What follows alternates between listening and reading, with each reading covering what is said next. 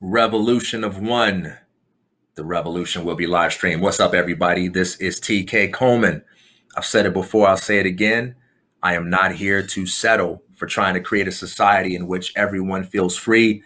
I'm trying to inspire individuals who will fight for and figure out how to live freely in any kind of society. Because no matter how you set up the world, there will always be forces and factors that work against us.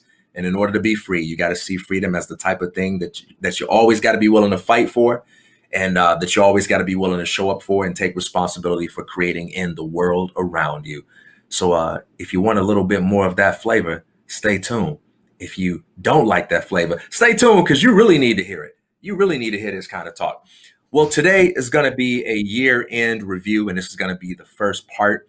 Kamau and I have done many interviews over the course of the year, and we've talked to a lot of interesting guests who said a lot of interesting things. And as we're getting now pretty close to the end of 2020, praise God, this year has been something else. But there has been a lot of good in this year. But as we get close to the end of the year, what we want to do is do some episodes where we play some of our favorite clips from our past guests, and then we'll just riff on them together about our thoughts and reactions. So it's time to get started. Brother Kamau, how you doing, man? Hey, what's up? What's up? Yeah, it was crazy to think about that 2020 is coming to an end. I mean, it just seems like it's been an infinite year that it's kept going and more things have happened. I mean, even in my own life, I've had something happen 2 days ago that was very hard for my family. A family friend, something like imploded in their family and it caused a big rift. So 2020 has just set on all kind of fires and just really shook up the world in so many different ways. Yeah, man, I'm sure a lot of people resonate very strongly with that. And we've had some offline conversations, a lot of challenges, a lot of losses.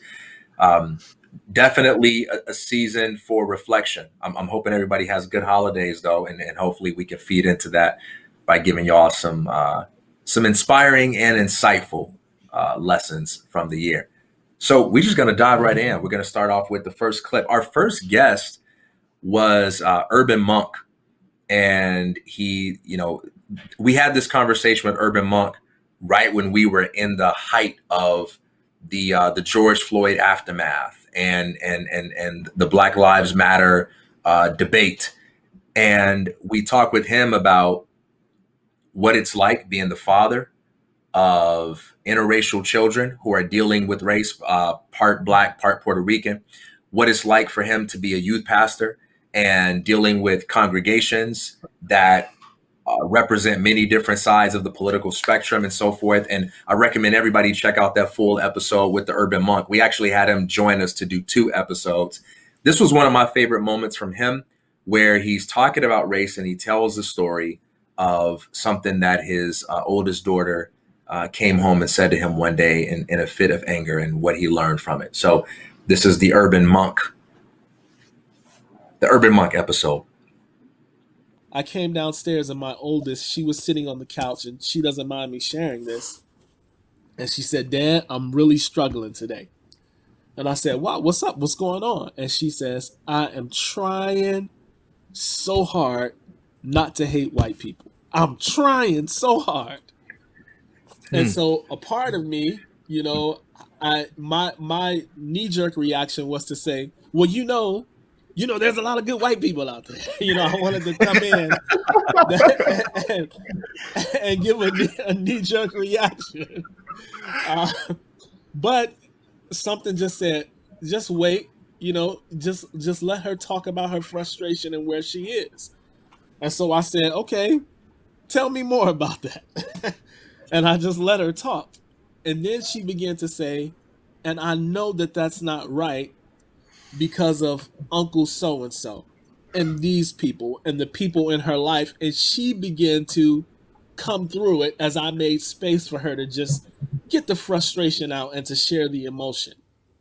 But I think like that, she was at her limits and I couldn't allow her to be back in that situation. I had let them suffer enough, and I don't think that we should try to keep them from everything bad in the world, because our kids, it's like what they talk about with this whole COVID thing. Like, your immune system needs to take in some germs to be able to fight off other germs. And so I think healthy dosages of these negative experiences where they're able to process it and think through it, you're able to help them navigate it. I think they can get better at that as life goes on, and they'll be better human beings for it, is our hope. You know, I hope that gets at your question a little bit, but that would be my take.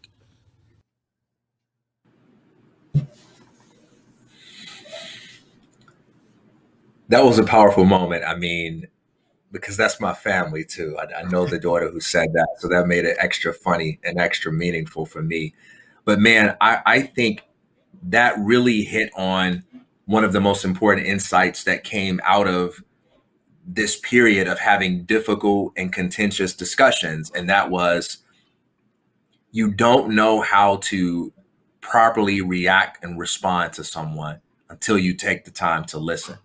And the first few words or sentences that comes out of a person's mouth, it's so tempting to just be like, I disagree. Well, you're wrong, or you're this and you're that. And then to just go into those pre-prepared, pre-released talking points. And there's just nothing like the power of listening, because what people are feeling on the inside and what they know to be true at a level that's deep down can be so different from the things they say when they're in a state of heightened emotion. So I thought that was just a powerful lesson to take into any discussion about race, about politics, but even dealing with family conflicts or relationship challenges. Like, listening is a very self-interested act, because you get the information that you need to create the results that you want to create. Yeah, I just added a little bit more context to the situation. The urban monk is your older brother. And even though you just mentioned that was family, like that's really close family, that's immediate family. And your niece is somebody who you're very invested in, you believe wholeheartedly, and you're a present uncle. And, this hit really close to home with you. So I think that's just such an interesting dynamic, right? Because you knew the little girl, you know her personality, you know her character, and so it was just a really special interview for one. But to be talking about such a heavy topic of like racism and kids experiencing racism, I think it was just a really interesting culmination of all these different factors that were really close to home. And what I also think about that specific clip, and I think the reason that it was so funny is because, sometimes you'll hear adults or just people out of anger kind of talk like that, like, oh, I hate these people, or I hate that people. And, in some regards, like they're just frustrated, but in some regards, like they're speaking truth. But to hear that come from a kid, like it's a surreal moment. Like, wow, that just came out of your mouth. But kudos to the urban monk for being able to receive that kind of anger and hatred and lashing out from a child, and know how to kind of just stay present and hold space in that moment, and help her work through that. And I think that's just such an important thing, because I think it's emotional immaturity when you take something that's happened to you and you're so angry and you just lash out, but you aren't able to really process those feelings and allow them to help you make constructive decisions going forward. And I think it's really easy to say I hate white people because XYZ. I think the harder thing, the thing that takes more of a developed emotional IQ and just more thought is really understanding what's been done, but also,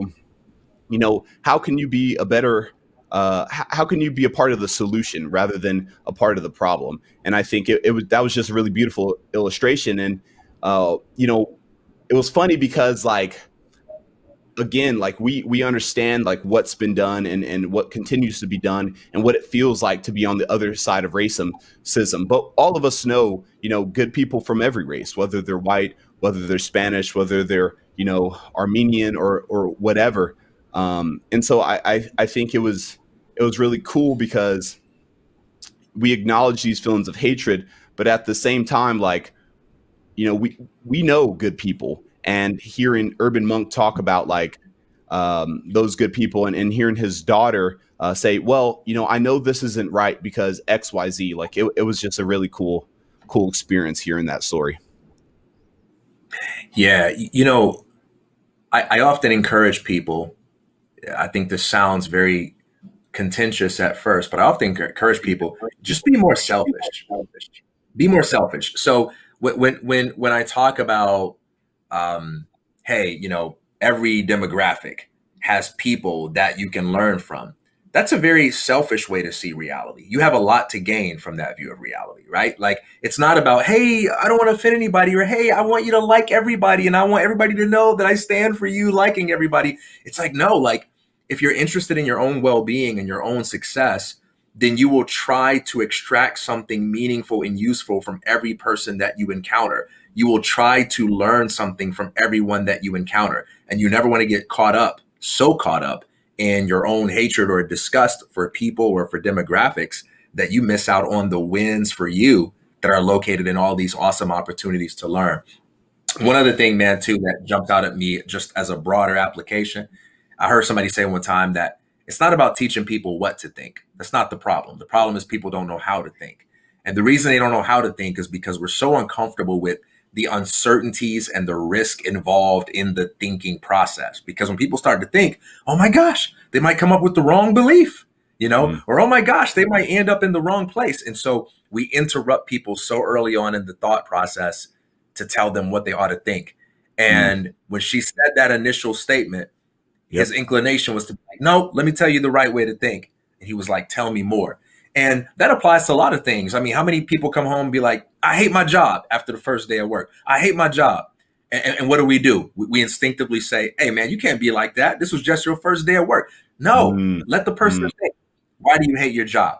And chances are they will talk themselves into a space of being like, well, I don't really hate my job, but man, today was just a real hard day. I had this crazy customer, whatever. I know it's going to get better. And it's like, there you go. Just helping people process and not just jumping on top of the first thing that people say. I'm going to go to this next one. This was from Richard Taylor. And Richard Taylor, does a lot of talking and writing about mental health. Just a real good brother, a brother that I know from the Campaign for Black Male Achievement. Thanks to my brother Sean Dove for connecting us with Richard Taylor. And this was one of my favorite moments from him, where he talks about mental health stereotypes, particularly in Black communities. Several things taking place during that time. The first was that I was not privy to the fact that I was dealing with what we would now identify as, being suicidal, dealing with depression, dealing with anxiety. And that comes from the stigmas that we have a lot of times in the Black community when we talk about mental health, right? Black people don't deal with this. Your ancestors dealt with worse. I grew up in the church. So for me, it was a huge part of the conversation was around, it's a demon, just pray about it, right? Or I'm not praying hard enough. All of these different things, and none of it, even though it was, and I say this a lot of times to audiences now, when it comes to parents, guardians, definitely from different communities of color, man, one of the things that I'm noticing more and more is that they literally tried to give encouragement with good intention off of what they knew, which wasn't much, specifically around the conversation of mental health, because it wasn't discussed. We learned to suppress. We learned to push it all down, and that was it. We weren't privy to how this thing worked, triggers, all of these other things. It was simply, hey, you better go depress them dishes, or I give you everything that you need. You have no reason to be sad. This idea that the happiness comes through material and provision in that kind of way a lot of times, right? And so I don't hold anger or frustration with my parents. I understand that they just really didn't get it at the time, right? And it's not just me and my situation. That's with many of us. And in the time that our folks grew up in, and then of course our grandparents, right? We weren't taught emotional intelligence, emotional stability, how to acknowledge, you know, and then of course, what happens in this house stays in this house. So the idea of going to therapy was not even a thing that we were going to address.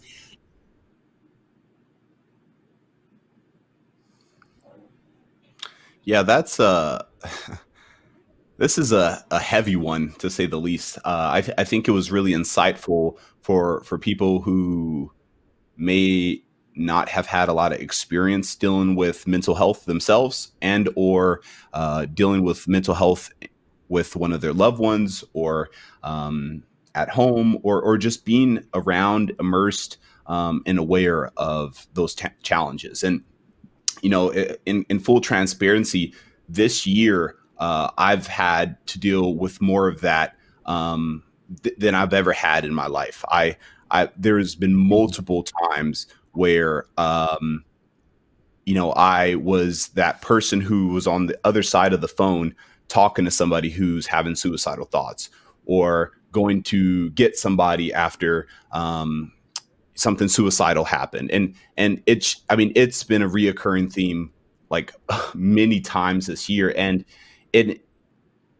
I think like that firsthand experience just gave me a whole nother understanding of mental health that, you know, wasn't passed down from the generations before. It wasn't really taught in school. And I think, you know, having to deal with that and having to, you know, find that balance of compassion and loving on someone through hard times, but also finding ways to communicate with other people who still can't understand what that person is going through, even though they're a part of the situation.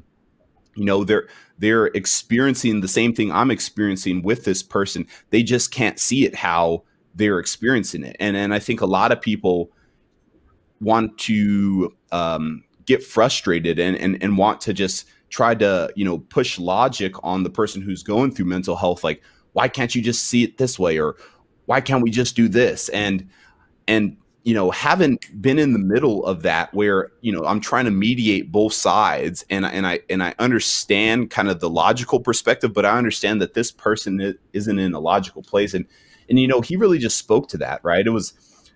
He was super open about his own suicide attempt and just really talking through that. And I think, you know, this time, like around quarantine and around COVID, has really just increased the amount of pressure that people who struggle with mental health had. You know, I know suicide rates have gone up, and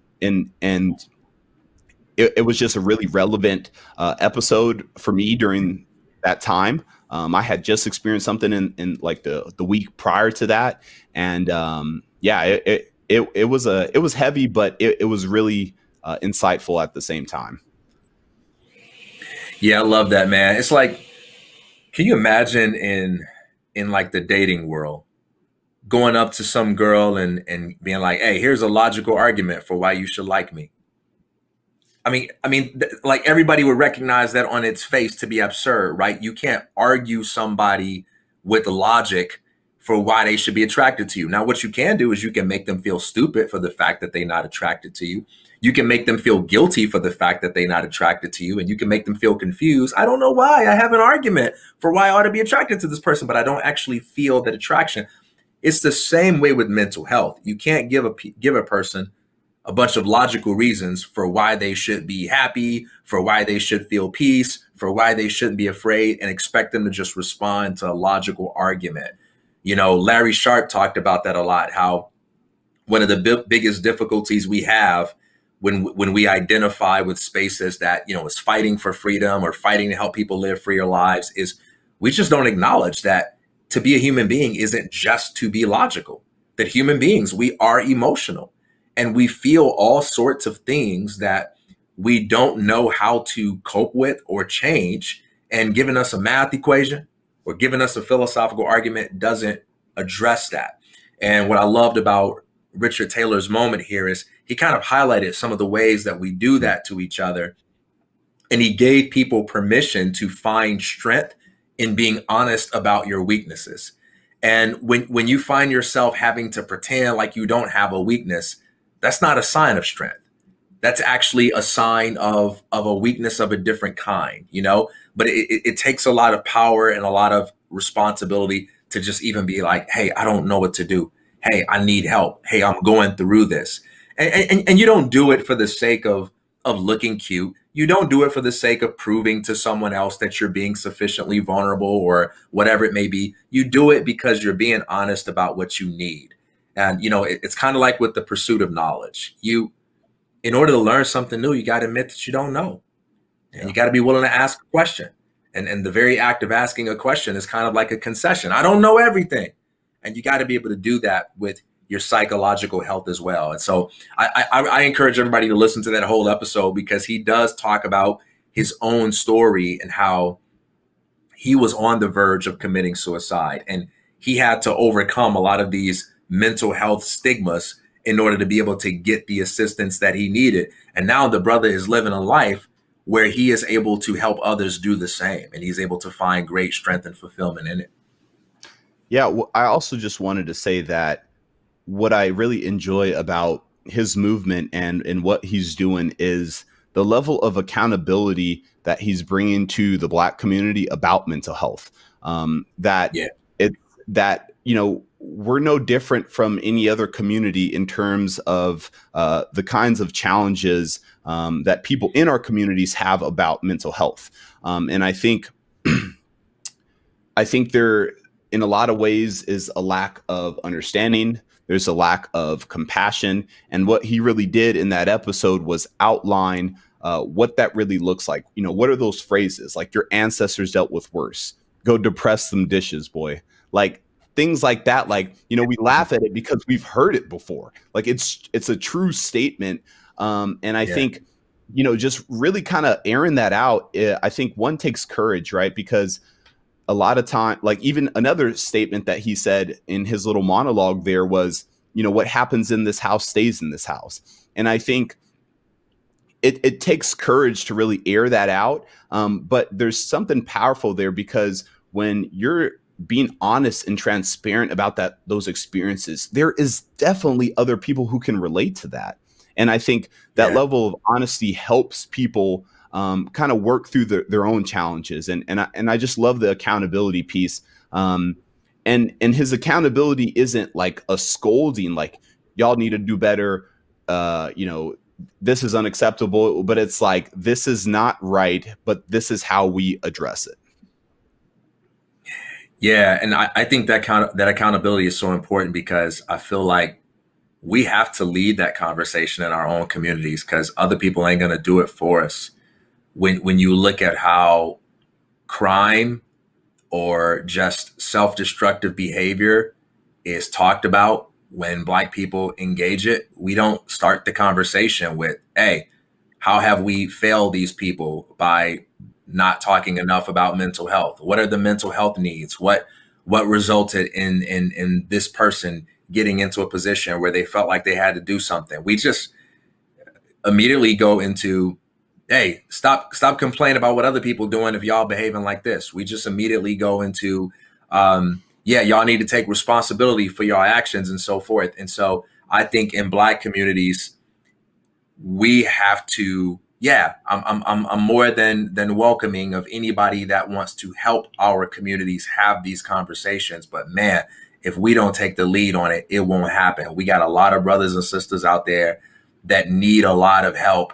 And before we can have a message on personal responsibility when it comes to your career or your finances or all these other things, we need to have a conversation on what it actually takes to even just be healthy at the level of knowing how to process your feelings and knowing how to think clearly about where you are in life. Because people won't be responsible and live responsibly if they can't even assess where they are and figure out how to cope where they are. Responsibility begins at that level. And I just love the work that he's doing and that others like him are doing to help out in that regard. I think that's awesome.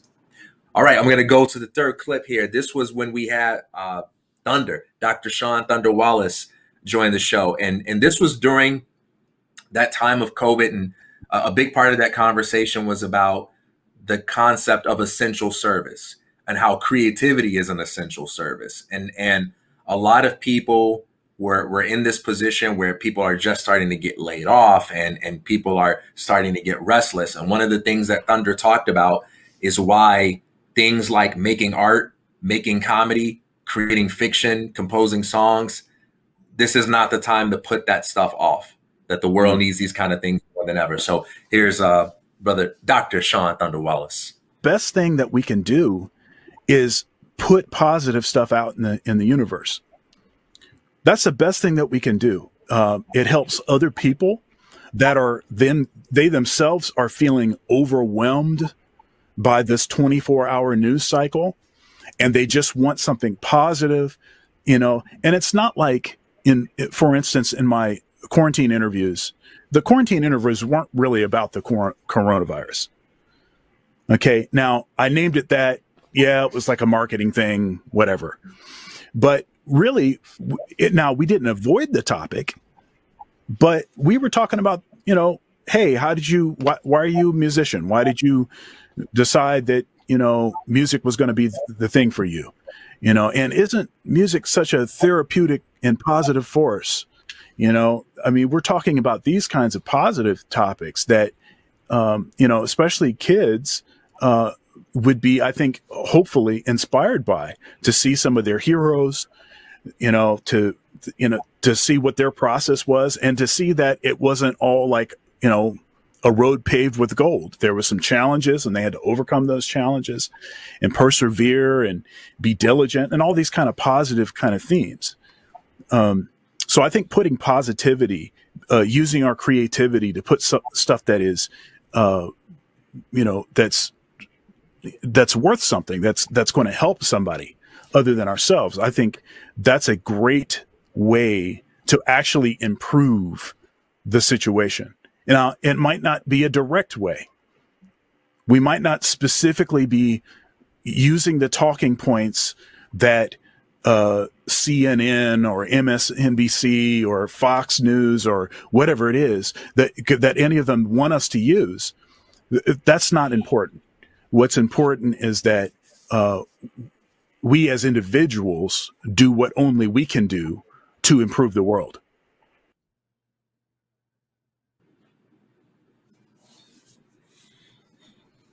For me, that one is near and dear to my heart, man, because I feel like, especially in the social media space, everybody treats being informed and being responsible as if they go hand in hand with just consuming the news and knowing about all the latest political happenings and knowing about all the latest tragedies.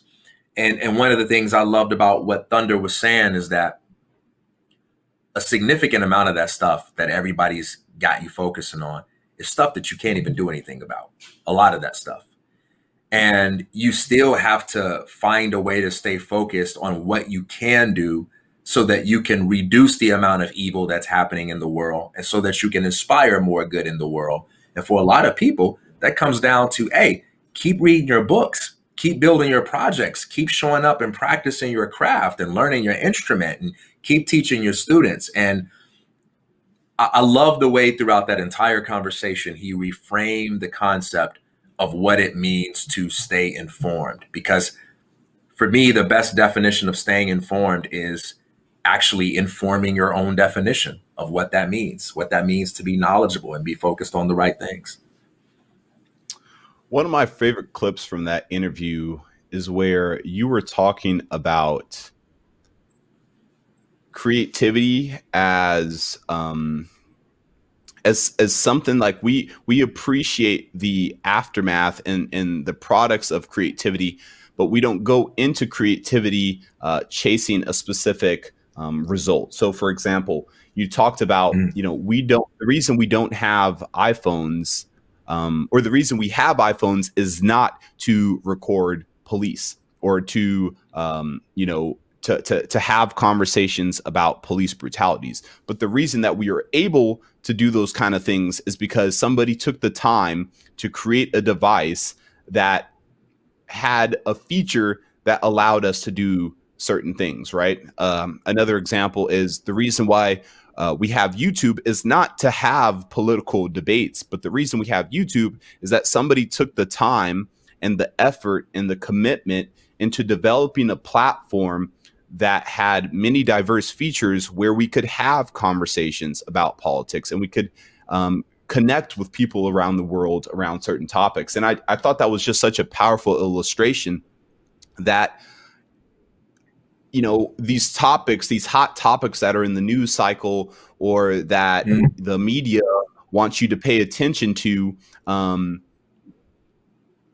those can be addressed in your own creative way without necessarily focusing all your energy on them. And I think the people who designed the iPhone weren't thinking about, you know, what this tool could do. They just were focusing on the work, focusing on developing the best of the best phone that they possibly could come up with. And as a result of that, like, we have this device that's empowered us in so many ways to conquer so many topics, to move the needle forward on so many issues. And I just love that, right? That's a great way to think about a lot of these hot button issues is remaining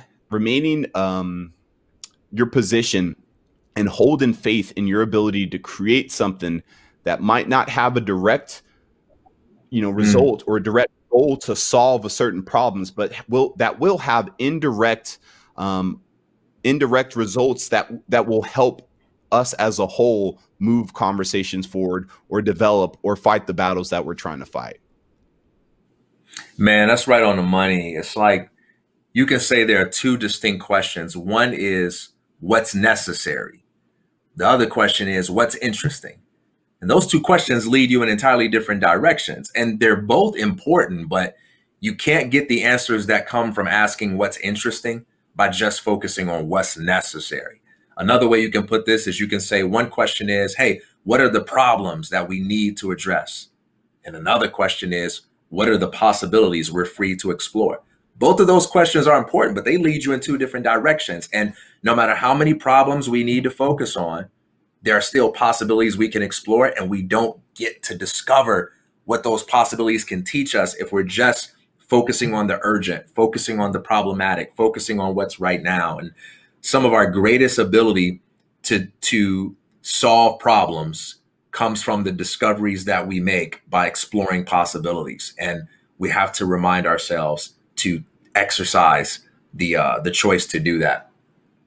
And we got a similar one with Dr. Cartwright, kind of a similar theme. So this flows perfectly right into that. We had Dr. Cartwright join us, and one of the things he talked about was controlling your mental influence. So let's go into that clip here.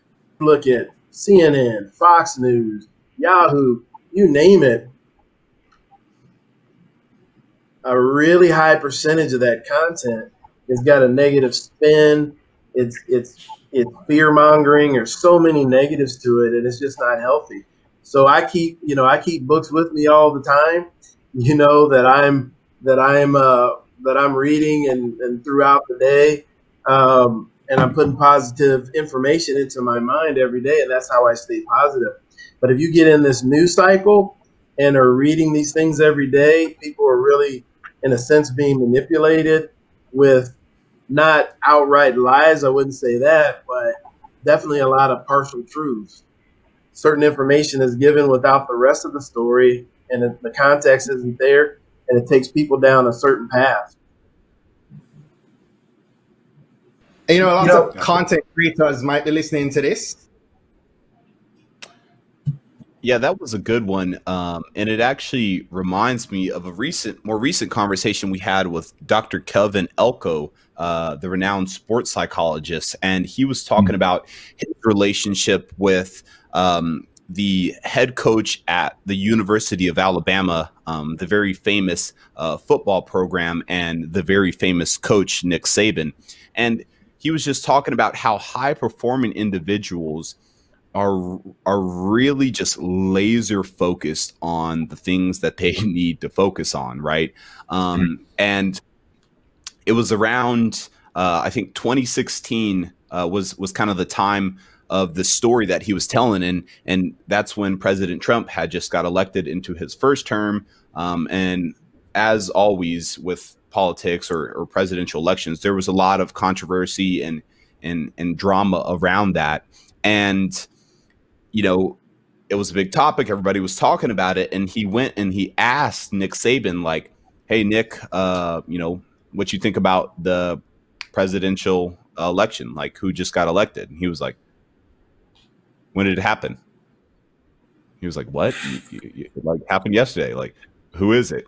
You don't know who got elected? Like, had no idea. Wasn't even plugged into that at all. Was laser focused on getting his football team to the national championship.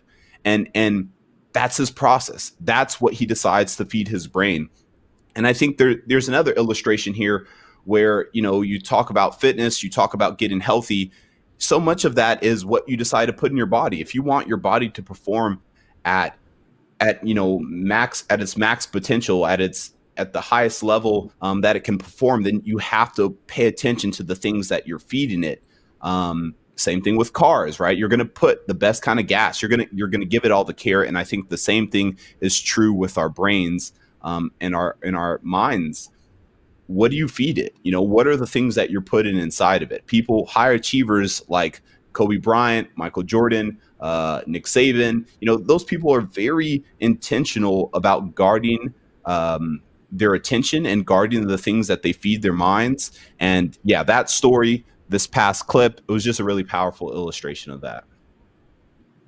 Yeah, what I love about this clip is his emphasis on what are you putting first. And he talked about his books and how he keeps his books even by his bed, and he makes sure that he reads good material every day. And I think about people that feel like they are in charge of their lives. They take responsibility for setting the tone of their day. There was a tweet Charlemagne the God put up a long time ago. He said, most people wake up in the morning and they check social media to decide what they should care about. And it's like, that's such a horrible way to live, right? But when we're getting from Yahoo or Google, YouTube, Twitter trends, or Fox News, or any of these stations, that shouldn't be our starting point. You know, it's not about saying, hey, it's some kind of evil sin if you ever look at current events, but it's like, don't let that be your starting point. You've got to get to your mind before anyone else gets to your mind. The first piece of information that hits your mind at the beginning of a day, that ought to be something that you decide based on what your priorities are. Like, hey, before I pop on this phone and see what's trending on Twitter, I want to start my day, at least the first 10 minutes, being like, well, what do I want to learn? What's the first thing I want to think about? And I think that's the most critical piece for me. All right, y'all saw a little glimpse of that Stephen Hart clip, so we're going to go right on to that one. Clip number 5 is my brother Stephen Hart talking about the power of persistence. You know, lots of content creators might be listening to this, and this is a wisdom nugget. The second year, the first year we grew, and there was probably midway into the second year where there was a 6-month stretch from like the summer almost into the beginning of the next year, where week after week, the downloads started to decline, right? And we don't talk about that, right? Like, you're continuing to produce, but the thing isn't growing, right? Thing isn't growing. It's a 1.5 to the 2-year mark. And I just continue to put out the content, through the doubts, through the concerns, right? And what happened, we got to our second birthday, February of 2018. 2 weeks after our second birthday, Apple gave us our first homepage feature. Put a banner up on the homepage of Apple, giving us love in Black History. And we literally saw like a 5x bump in downloads, and it leveled off to like 3 times the subscribers. And, you know, and from that point on, the podcast started to grow. So as content creators, you know, it's one thing to be like, yo, it's consistent. But truth be told, there are periods in there that sucked, you know, that you just weren't seeing progress. And, you know, lots of people are like, man, I need to grow my podcast. I need to grow my vlog, whatever it is. You're trying to, and if it doesn't happen in a month, 2, you're like, oh, this is failing. When in truth, you just need to remain consistent over that period of time, you know, and be patient with it. Man, that was one of my favorites. I mean, he just had story after story, insight out of insight. What I carry away most from that particular clip is focus on impact rather than focus on making an impact rather than being an influencer. You know, like being an influencer is ultimately the byproduct of making an impact, but we've made it into this sort of like separate status thing that it can be easy to focus on attaining. I want to become an influencer, and we think in terms of I want to get this many followers. I want to be able to get on these platforms. But yeah, what kind of impact are you making? Like how do you want to make a difference? What problems do you want to solve? Who do you want to help? It's kind of like when people say, how can I make a lot of money? Well, what do you want to do? Do you have any interests? Do you have any things that make you upset? I mean, I just want to make as much money as possible. I mean, that's great, but you're off to an absolutely horrible start if you got nothing else beyond that. You need to tell me something that you're angry about, something that you're just really interested in, somebody that you feel sorry for, that you want to help, something that you enjoy doing, because the making money part is the byproduct of creating value and solving problems. And it's the same thing with becoming an influencer. It's knowing how you want to make an impact. And when you know how you want to make an impact, you don't get intimidated when you say, man, I only got 10 followers right now. It's okay, because you feel good about that actually. Wow, I got 10 people and I'm making an impact on these 10 people. I'm making a difference in their lives. You don't say, yeah, but I'm not an influencer yet.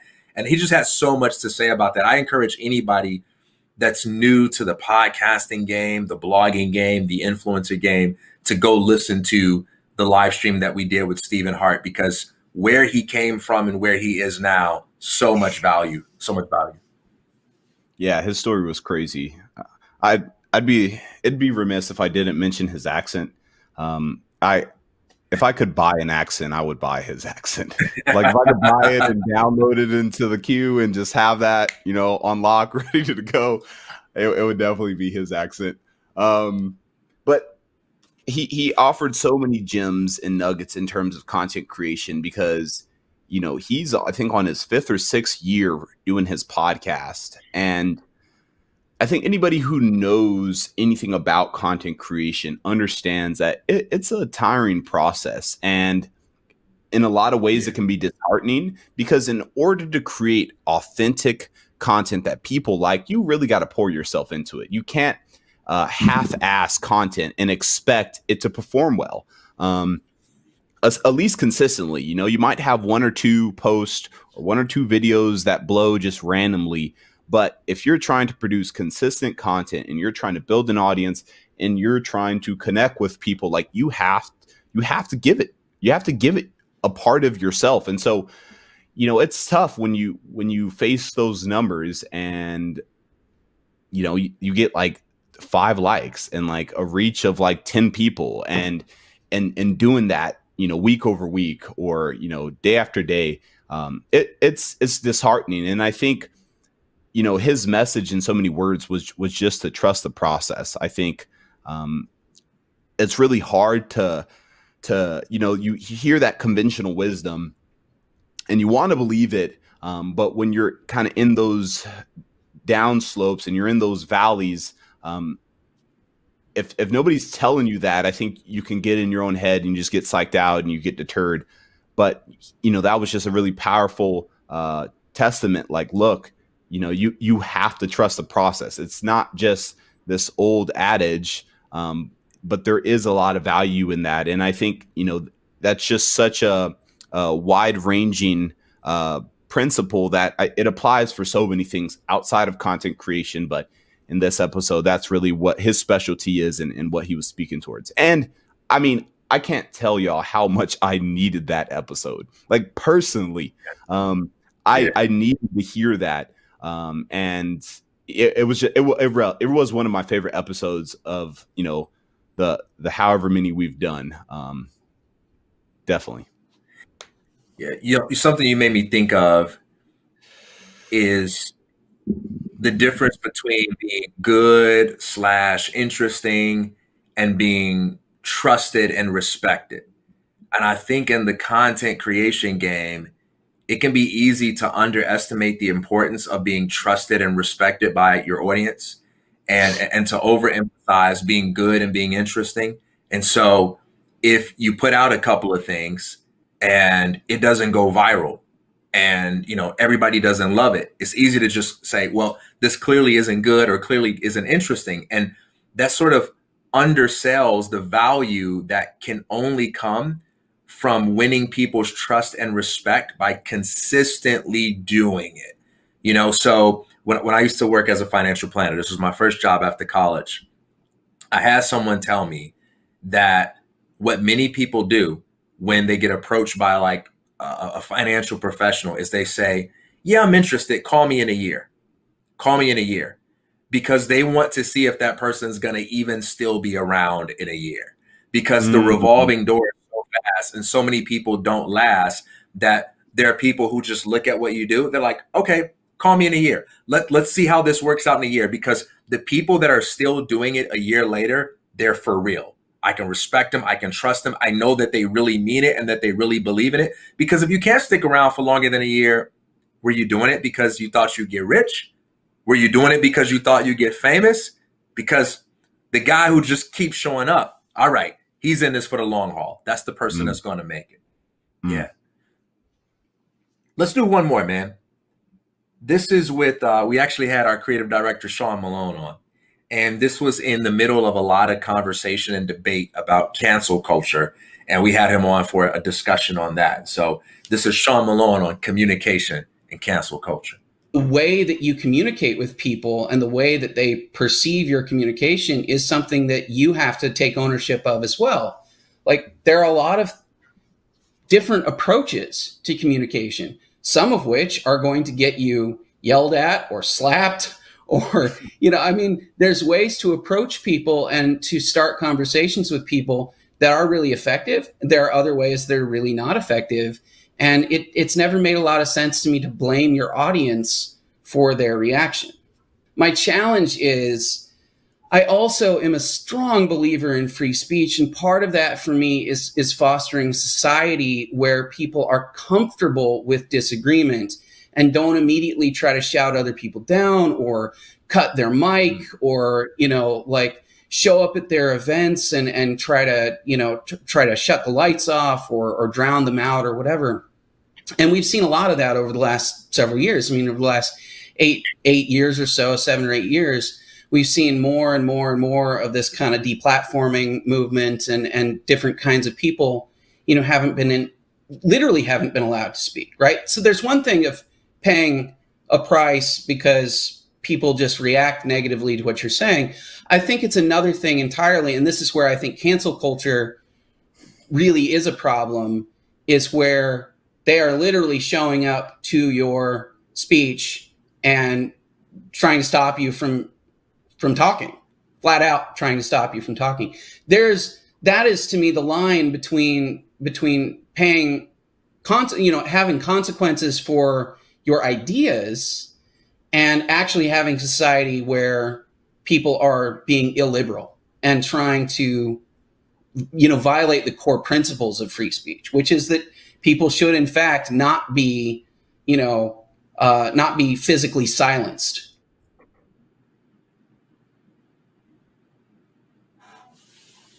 I think that brother had the best word on the whole debate. And it's interesting to listen to that now, because we're starting to see elements of censorship that weren't even happening at the time we had this conversation. So now we're seeing on Twitter, on YouTube, Google, if you search for certain things or you pull up certain videos, especially if it's a philosophical topic or a political topic or a scientific debate, you're going to see a bunch of fact check claims or like a bunch of disclaimers that say this topic is being debated or this is being disputed or, this is false or something along those lines. And I know that the mainstream rhetoric behind that practice is supposed to be something like, well, we want to let people know that they're listening to something that's questionable and people should know.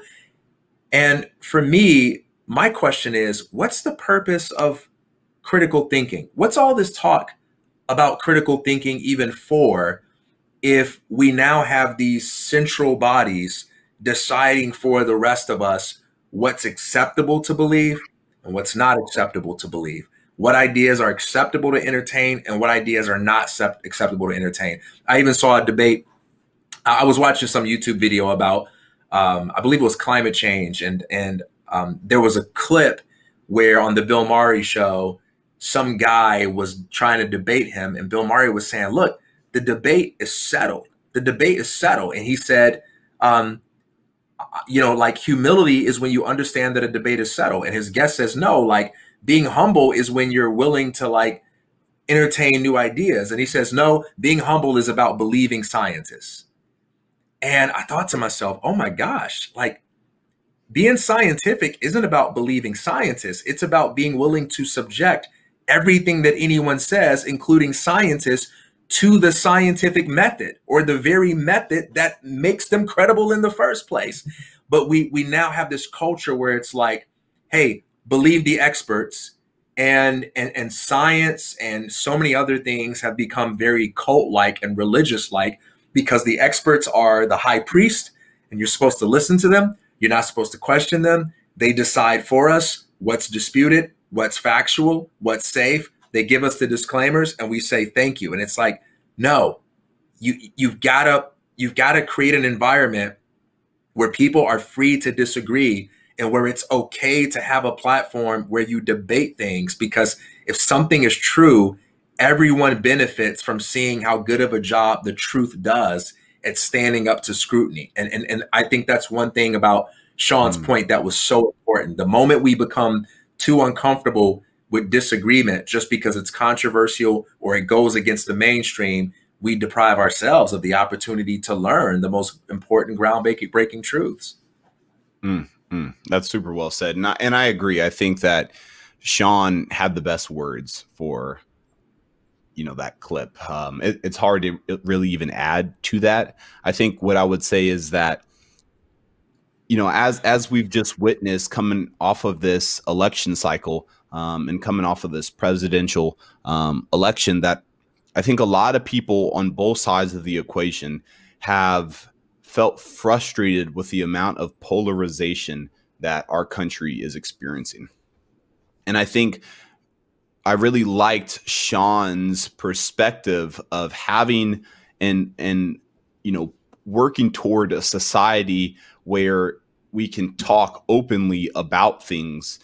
Because I think the further the further that you know, allow people to stay isolated and you disrupt the ability to have those conversations and to have meaningful dialogue, I think you just increase the amount of polarization. Like, polarization to me isn't just somebody putting clickbaity you know, trigger happy kind of like headlines up and firing up their own crowd of people. I think it's also not allowing people to talk to each other, censoring conversations that would help move the needle forward. And in a lot of ways, there's like a lot of conspiracies that like the system or, you know, the way that this is set up is for, or is to polarize people, is to keep people separate, is to maintain this red versus blue.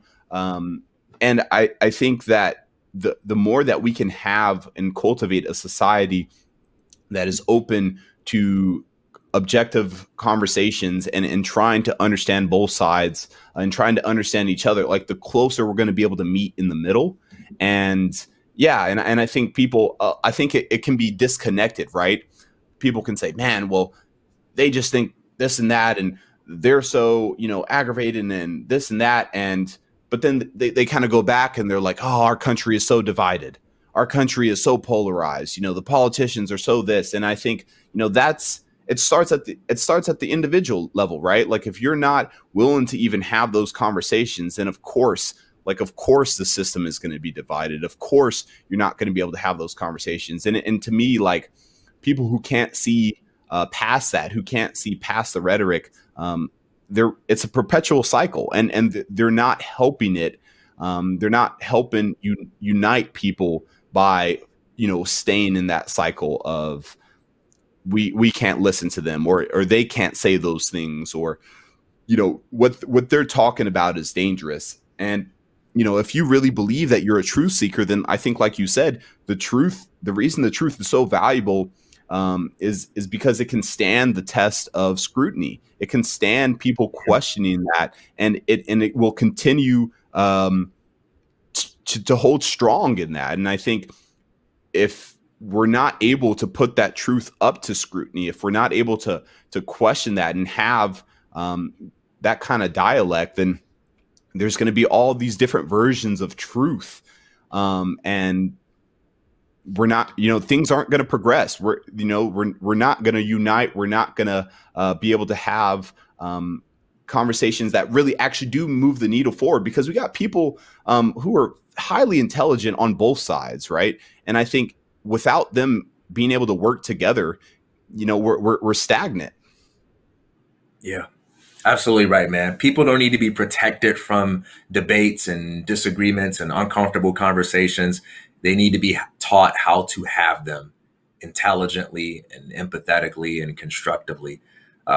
But we've seen all too often, two people are arguing, two people are debating, everybody comes in, no, don't do that. Like, that's just intrinsically bad. But we actually need to fight for more fighting, as long as we're fighting in a way that doesn't involve violating one another's individual rights. Man, we are at time. For those of y'all who are listening, you can check us out at feed.org/Rev1. You can check out replays to all the past live streams on the YouTube channel, Revolution of One YouTube channel. You can follow Kamau and I at our handles here, me at TK_Coleman, Kamau at What Now Kamau. Check us out on Instagram as well, the Rev1 channel on Instagram. Check me out, official TK Coleman on Instagram. And we will see y'all next week on Tuesday, TK's 2 cents. Wednesday, coming back for another The Revolution will be live streamed. Peace out, y'all. Create a great day.